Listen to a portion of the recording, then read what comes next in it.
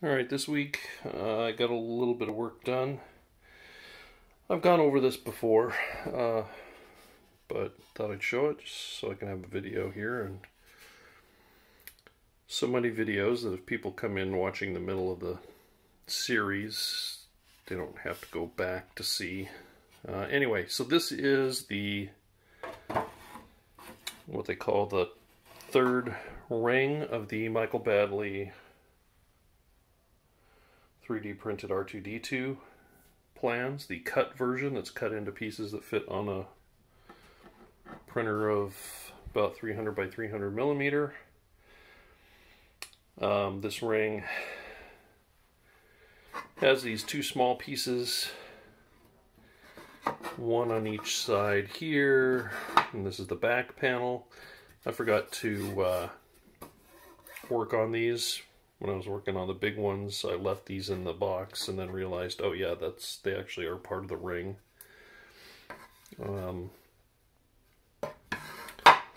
So what I did was, just like the last two rings of the body, I put Bondo glazing putty all over it after I had gone over it with an X-Acto knife with a chisel tip and took down as much as I could of the obviously really high spots, and then I put the glazing putty, a thin coat, over everything. This is the piece that's going to be the most pain in the neck, because when you print it, it has supports that allow this upper part to print, and you take the supports out, and at least in my case, the upper and some of the lower areas left a little to be desired as far as the finish. So crammed some filler putty in there to try and get that so I can sand it actually flat. Try to keep the putty out of the panel lines as much as possible, because afterwards, if they're blocked up, I'm going to have to get in there with a thin piece of sandpaper or a file or something and clean them out. So that's the first stage, is me starting with this, and then I'm taking the X-Acto knife, and any layer lines that are sticking up high I try to scrape off first, which I went over in a previous video.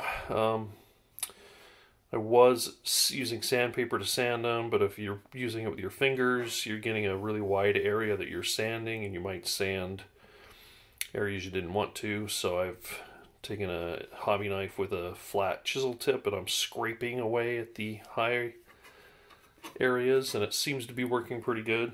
That's what I did to these pieces. So it starts like this, then I try to get rid of the obvious high spots. Then I do the putty. The next step, this is a piece of the ring 2, goes underneath this one.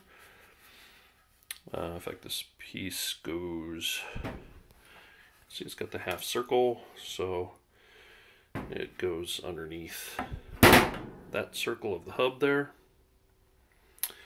So then I sand it down, try and get it as level as I can for step 2. And then step 3, I do primer and sand the primer smooth. And then you can see these areas there. You can obviously see from the shading that there's an area that's higher than its surroundings, but there's a piece that goes in there and is screwed in there, so you don't see that. So let me kind of spin it around here to a different area where you can see, hopefully, that that's pretty smooth finish. And this is the first coat of primer, and when I say first coat of primer, I was out there and I made sure I got it on pretty thick. So I did that, and then I sanded it down to see what I had, and it's pretty darn good, pretty smooth. So then this piece will need another spray of primer, which I will try to get to a finished smooth state, and then color would go on after that. And clear, I'm not sure. A lot of people say no matter what clear you use, they eventually yellow. You can do automotive clears that probably won't yellow, but I don't know that I want to mess with automotive clears. They're a two-part process. You can get it in a spray can, and basically you kind of have to use the spray can within a certain number of hours before it dries up, because it's like epoxy, two-part epoxy. You're mixing two different chemicals together, and then it sprays out, and then eventually it hardens. So either a satin white, and then a clear, or no clear. I'm not quite sure on that. But the first stage, that's a long way away, I guess, because the first stage is getting the parts smooth. Although I guess maybe that's not too far away, because this is really close, and once the weather gets nice, like I said, more primer, and then it'll just be sitting here ready for paint. So I might just go ahead and paint that while this second ring still needs to be glued together. And the first coat of primer and this one needs sanding, and at least this piece of this ring is going to need some more work up here on these pieces that are a little bit rough, and then trying to make sure all these shapes are nice and sharp and not rounded, and the arms fit into them.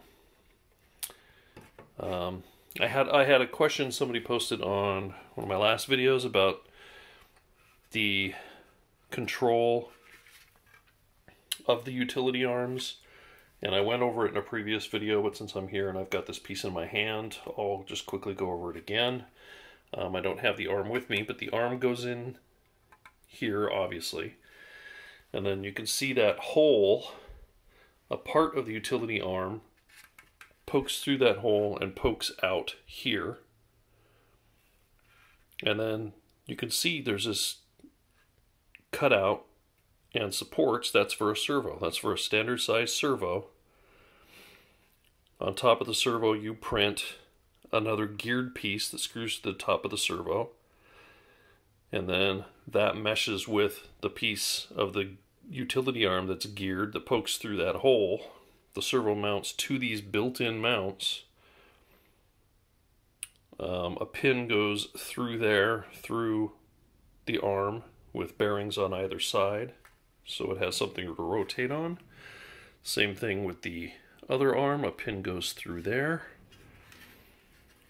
And then when you operate the servo, the gear on the servo meshes with the gear on the utility arm and makes it move in and out. So it's all been incorporated into the design, which is another reason why the Mark III design is the Mark III design. It's improvements off of the version 2 designs.